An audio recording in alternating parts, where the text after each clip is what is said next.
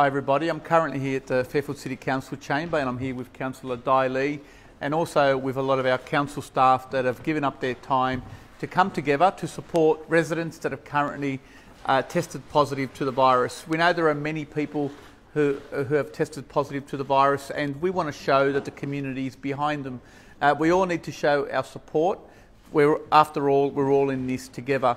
So the council is providing free packs that will be delivered to their homes, which will include masks, hand sanitisers, also wipes as well, some activity packs, some connections to our online library movie catalogues and much, much more.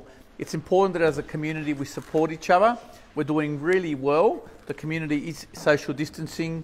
Also, many people are wearing masks, and I know that together we will get through this. And the council just wanted to make sure that we show our support for our local residents. And I just want to say thank you to Councillor Di Lee and to all the councillors and to the staff for coming together.